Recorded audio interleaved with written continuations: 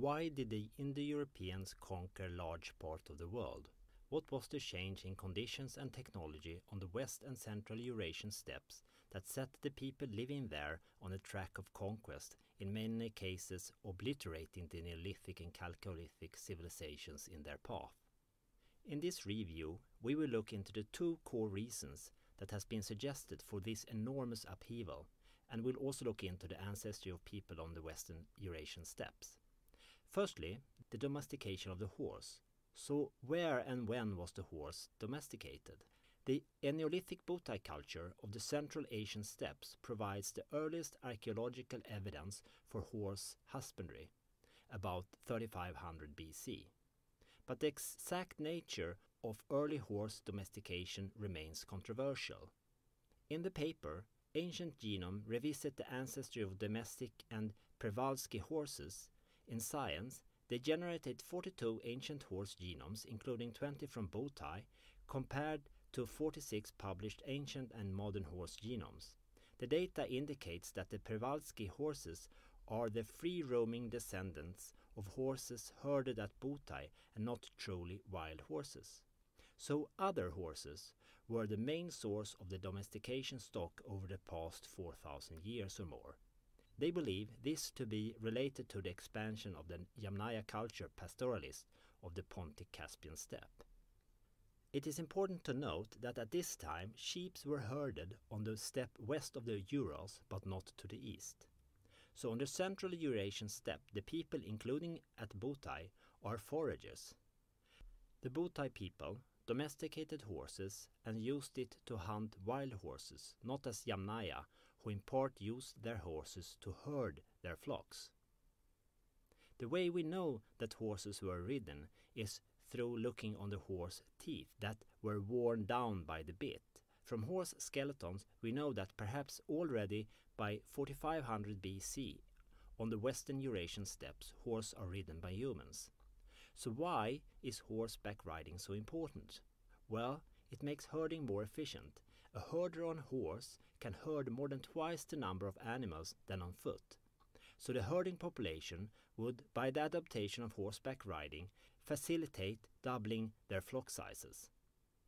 Secondly, besides domestication of horses, we have the invention of the wheel and axle. That is the wagon that revolutionized the way people lived on the steppe. The first archaeological records of a wagon are from around 3500 BC. And then this invasion spread fast throughout West Eurasia.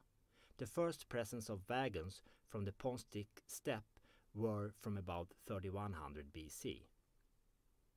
Okay, so first we have the horse domestication, at least about 3500 BC. And with horses comes herding, scouting, long-distance raiding. And then we have the invention of the wagon that revolutionizes steppe economies. Wagons were heavy bulk transport. Prior to the wagon, all archaeological sites on the steppe are along the rivers.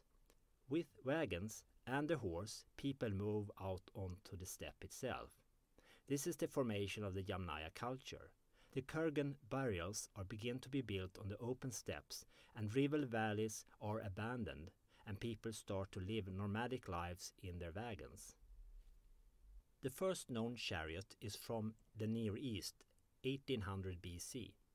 But it is not the chariot that makes the horseback herders so efficient and superior to the much more populous farming communities of Europe and South Central Asia. Remember that this is tribal warfare, so it is all about raids, stealing livestock and horses from the raided party. With horses, the raiding pastoralist can hit by surprise and get away unhurt. And if this raiding is done during harvesting of the crops, they can really disrupt the livelihood of the farming communities, which eventually are going to fall apart. And this is eventually also what happens. See my video, the origins of the Indo Europeans. So what about the genetic relationship between Yamnayas and the Butai people, the first domesticators of the horse? The paper, The First Horse Herders and Their Impact on Early Bronze Age Steppe Expansions into Asia in Science provides some clues. They've analyzed 74 ancient whole genome sequences from across Inner Asia and Anatolia and showed that Botai people associated with the earliest horse husbandry derived from a hunter-gatherer population deeply diverged from Yamnaya. As previously mentioned, the Yamnayas were a mixture of primarily Eastern hunter-gatherers with some Caucasian hunter-gatherer ancestry. Ancient North Eurasian lineages separated 15,000 years ago in the Upper Paleolithic from the Eastern hunter-gatherer lineage to the west. For more on ancient North Eurasians, see my video with the same name. The deep population structure among the local population in Inner Asia around the Copper Age-Bronze Age transition is in line with a distinct origin of central steppe hunter-herders related to Botai of the central steppe and those related to Altai hunter-gatherers of the eastern steppe. Furthermore, this population structure, which is best described as part of the ancient North Eurasians meta-population, persisted within Inner Asia from the Upper Paleolithic to the end of the early Bronze Age. In the Baikal region, the results show that at least two genetic shifts occurred. Firstly, a complete population replacement of the Upper Paleolithic hunter-gatherers belonging to the ancient North Eurasian by early Neolithic communities of ancient East Asian ancestry, and second, an admixture event between the latter and additional members of the ancient North Eurasian clade, occurring during the 1500-year period that separates the Neolithic from the early Bronze Age. So the Botai, being the first to domesticate a horse, were not the ones destined to spread their genes across Europe and South Asia, but it is the Indo European further to the west.